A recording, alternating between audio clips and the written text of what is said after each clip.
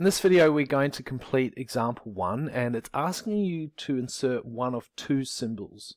This symbol here or this symbol here. Now the first symbol means less than, and the second symbol means greater than. So to give an example of where you could use these symbols, I might say 1 is less than 2. Or I could put it the other way and say 2 is greater than 1. So we're going to apply this to some negative numbers. Alright, so which one is the greater number, the negative 1 or the 3?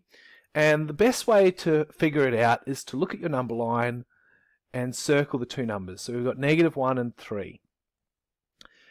And the numbers that are greater are further to the right.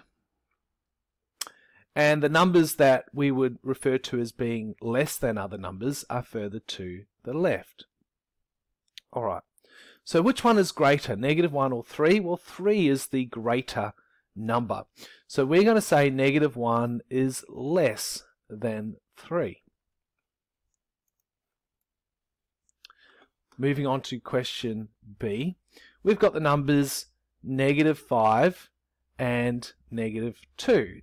Negative 2 is closer to the right, so negative 2 is the greater number. So in our statement, we're going to say that negative 5 is less than negative 2. Finally, moving on to question C, we have the numbers negative 4 and negative 9. So negative 4 is closer to the right, it is the greater number. So we can say, well, negative 4 is greater than negative 9. And that concludes our video completing example 1.